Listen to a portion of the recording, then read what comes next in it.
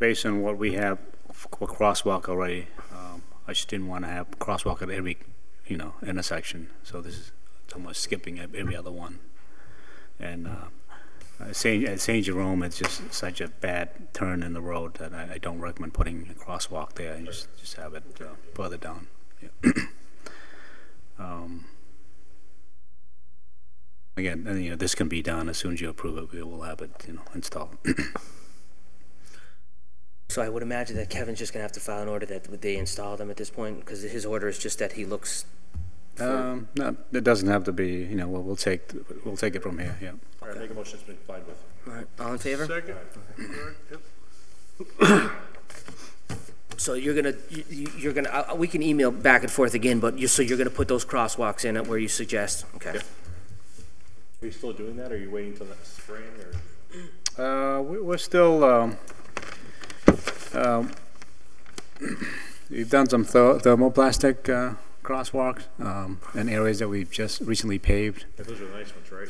The beads, the glass. Yep, well, last a little longer. But we do ourselves the actual paint.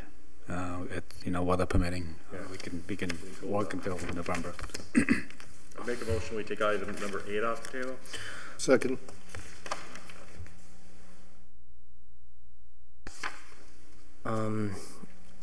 Okay, sure. Item number 8 is an order. Well, Yem, you're all set if you want to. Thank you. Yeah. Get those crosswalks up tonight. Have at it. How's the new guy? Did you want this? Yeah. Did you want this back? We have a public work meeting tonight. Oh, you do? Didn't want to come tonight. Thank you. Item 8 is an order filed by Councilor Roman that the City of Holyoke centralize and consolidate within the fire department all lists of empty and abandoned buildings, providing access to its server to any and all departments who need it. We don't have that now. I make a motion. We took it off the table, right? Yes. What does this order mean? I don't know. Want to just table it until he gets here? Yep. Make a motion. We take table item number 8. Second. Actually, you want to make a motion? We table 8, 9, 10. Well, I have recommendations for 8, 9, and 10, actually. Yeah. Is there a second? I think you seconded it, right, Sally? Yep. All right, so the motion on the table is to table item number 8. All in favor? Aye. Right. All right. That was unanimous. Make a motion to take up 9. Item number 9 is an order filed by Nelson Roman that the City of Holyoke Fire Department take over as the emergency dispatch for the city. I know Nelson's not here, but the recommendation for 9, 10, and 11 basically was to give leave to withdraw, which I don't really necessarily have a problem with 10 and 11 at this point. I'm sorry, 10. But I would request that we. Use this package? Well, I want to keep 9. I don't want to give it leave to withdraw, because the fire department is been with bated breath trying to get into this whole EMD system, and this is one way to do it, where if you call 911, the call goes to the police station. If you tell them it's a medical call, that call then goes to AMR. AMR then makes a decision whether or not they choose to call the fire department to send them out. There are many communities, I looked into this and I'll have a lot of information at the next council meeting, there are many communities that are funding 10 firefighters because they're making upwards of $450,000 to $500,000 a year just having the medical emergency dispatch, which means if we put a firefighter in the police station where there's a button at the fire, you call 911, it goes right to the police station. The police station hits a button, it goes to the fire department. What's happening now is if it's a medical call, it goes to AMR. If AMR, let's just say it's a guy in the road and he's drunk, they might send the fire department because they don't want to have that headache of having to deal with that. AMR is making the decisions of who is going to these medical calls. They are dispatching the fire department if and when they choose to, and if there's no vehicles in the area, they'll call the fire department.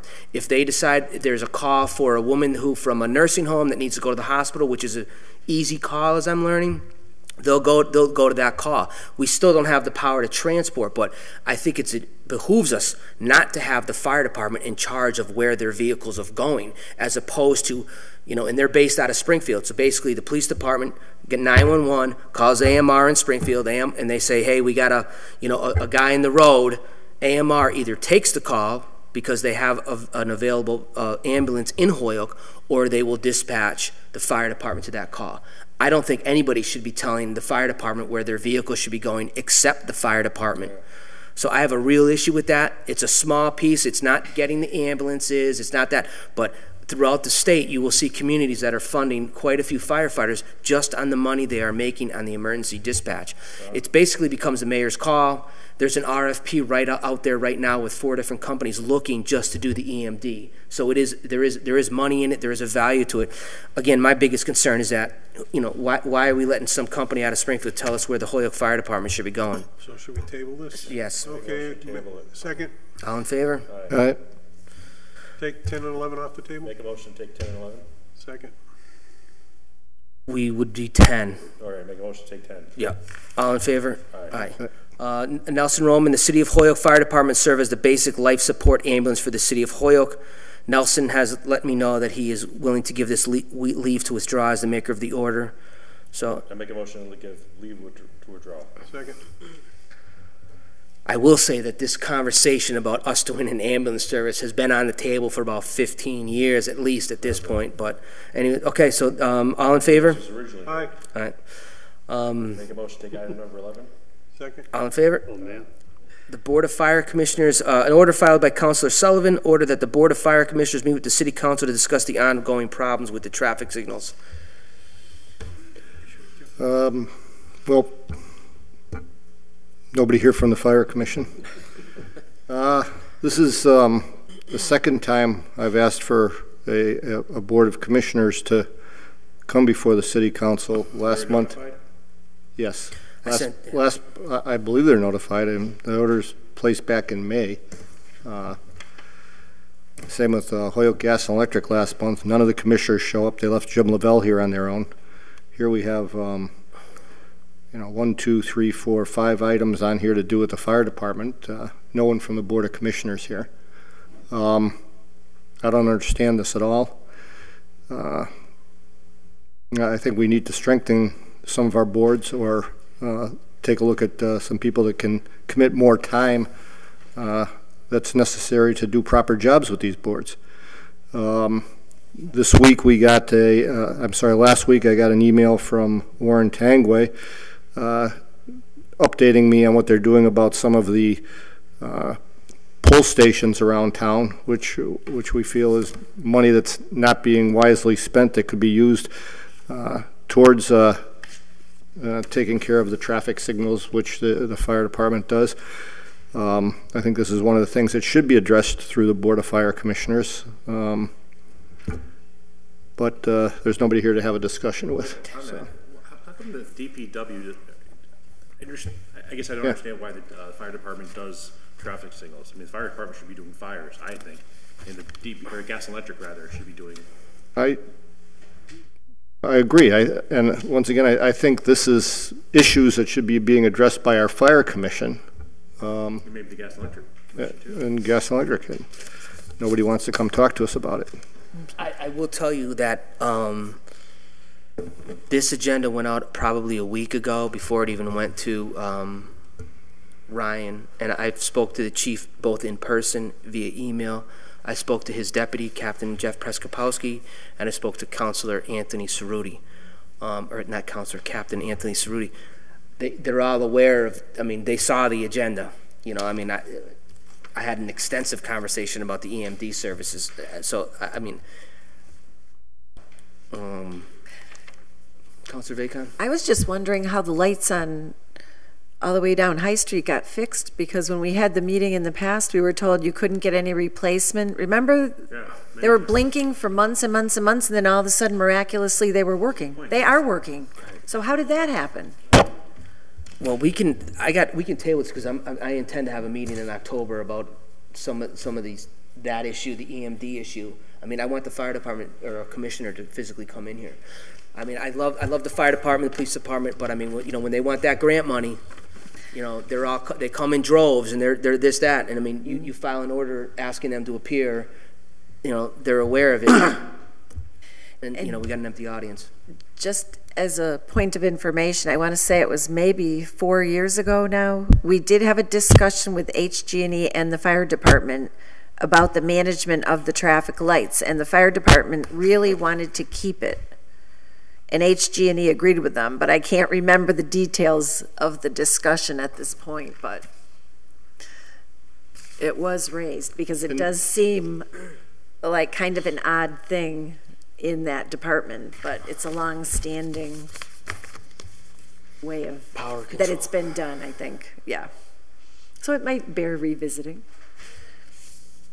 Well, Yeah. Why not? the last time we spoke, if I may, Of course. we had a list of 10 critical intersections to do the lights. But it was a question of financing. It was a question of money. Right. So we don't know if the money has been appropriated yet or not to fix those There intersections. was no money.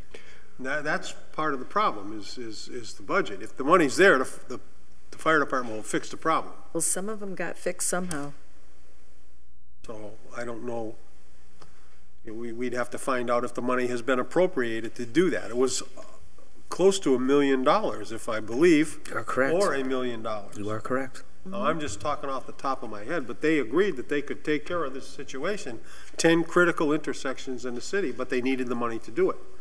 Now, have we appropriated the money, or we have okayed that? It comes, I believe, from room one to pony up that money if it's there. I just know I don't the know. lights That's- that were broken are working. I don't know. That's the last. Well, they probably had, I mean, there was a City Hall employee that got in an accident at High Cabot. I mean, I know of 3 people personally that got in an accident at High Cabot, now the lights are working.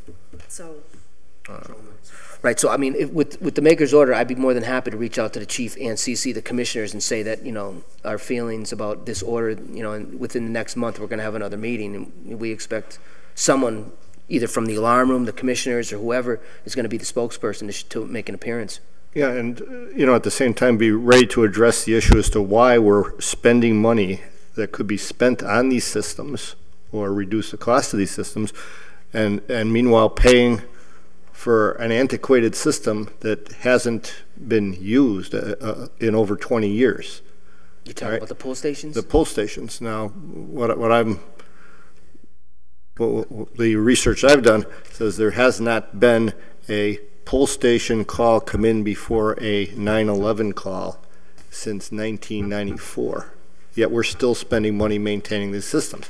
This is money that could be spent maintaining the traffic signals if that's what the fire department so desires or the gas and electric so desires. But money to maintain these systems that we said wasn't there is being wasted. So. Can I just say one thing? I want to say that. Yes. I just want to let you know that I did contact Counselor or Fire Commissioner Patty Devine, and she said she wasn't notified about this meeting, and she would have been here.